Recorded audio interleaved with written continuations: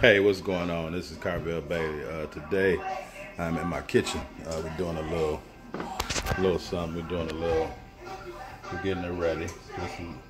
Can't really see it, but it's actually a lot. We're getting it together. Let's see. Let's go to the microwave. We got the mac and cheese in there. We got some chickens, dressing, some biscuits. So today, as we do every year, we going feed the homeless on behalf of Bless the Ball Skill Development. Myself and my family, we always go do this way of giving back because we understand that we are blessed because we bless others, and we understand that because we are blessed, then it's our job to bless others.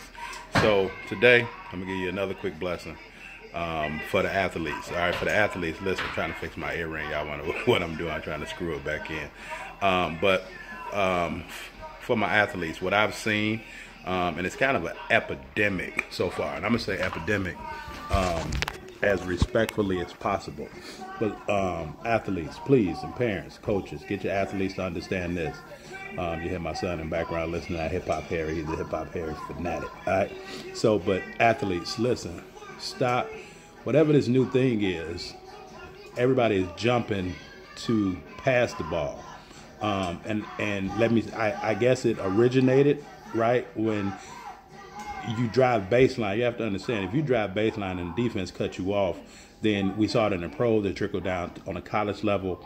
If you're making a pass from one baseline to the other baseline across the court, you probably have to jump out of bounds and be able to get it back inbounds.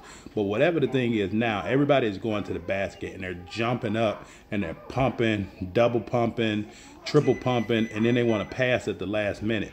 That is cause for a turnover, a quick turnover, an easy turnover, and it's going to land you on the bench. And also it's going to make college coaches start to wonder, are you worth the risk,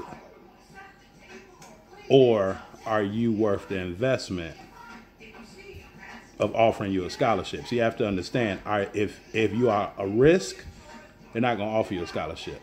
If they feel that you're worth the investment, they will offer you a scholarship, and then they'll work on those things.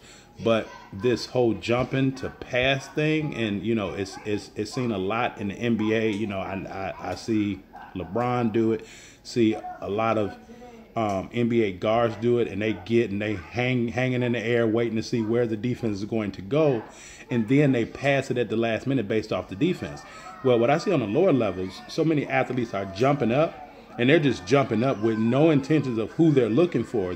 So you're jumping up to bait the defense, but what if you can't hang as long as the defense? And now you come down to travel. So what I've seen is, because most athletes with that athletic ability, you have to understand, on the college level, the pro level, is much bigger, is much faster, is much stronger. They're better athletes, more equipped, more prepared with their bodies to do different things. So I see a lot of lower level athletes, high school, lower level, they're jumping in the air, and so now they have to make a split decision, a quick decision on who to give the ball up to, or really just to get the ball out their hands before they come down. And what's happening, most players, they're literally just tossing the ball in back of them, or just giving it to anybody, or putting the ball anywhere so they don't come down and travel. So my advice to all athletes, all right, my plea to all athletes: stop jumping to pass the basketball.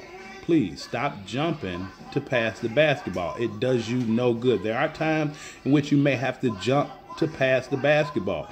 Like, I don't even see athletes with the shot pass anymore, like jumping like they're about to shoot it and then drop it off to the post down there. But athletes, you're putting yourself as well as your team in a deficit, because especially when you get that far in the lane and now you're jumping up, everybody's eyes is looking up because they're expecting you to shoot it. And now, because you have no intentions of shooting it, you're just jumping up to create a play, or attempt to create a play, or attempt to look a certain way, and it results in traveling. All right. So athletes, please stop jumping to pass the ball. Coaches, here's the thing for you. And I challenge you. Any athlete that jumps and attempts to pass the ball and it's a turnover, let's put some weight on it, right? Maybe they can come and do 20 push-ups, right? And I mean like immediately on the sideline, right? But if you condone it, and if that's your style of play, that's fine. But just know that those turnovers will come from that. But we have to put some type of something on athletes that are jumping to pass the ball, and this can only be done from a coach's standpoint, right? Or parents, same way.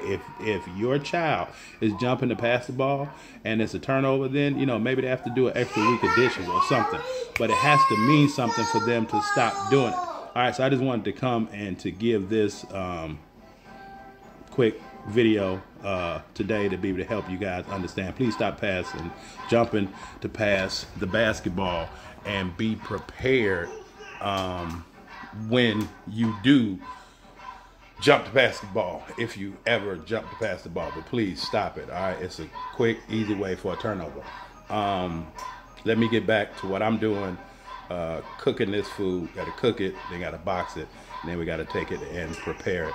Hey, if anybody want to join us, if anybody want to join myself, my family this evening, or any day, because we go, often. If you ever want to join us in some true community service and giving back to the less fortunate, then just let me know. All right, I can give you the meetup spot. We can meet up, do certain things for the parents. Parents, if you would like more help with training like this to be able to help your athlete, you can go check out my free case study at b2bsdhoopsmastery.com. And if you need my help with anything and would like for me to be able to personally help you, just reach out to me and we'll see if we can get it going. All right, talk to you guys later. Coach Bailey, let me get back to this oven, make sure that everything is going right. Ain't looking bad. What you say? I don't know if you can see it. Ain't looking bad though. Ain't looking bad. Getting there. All right, talk to you later. Peace.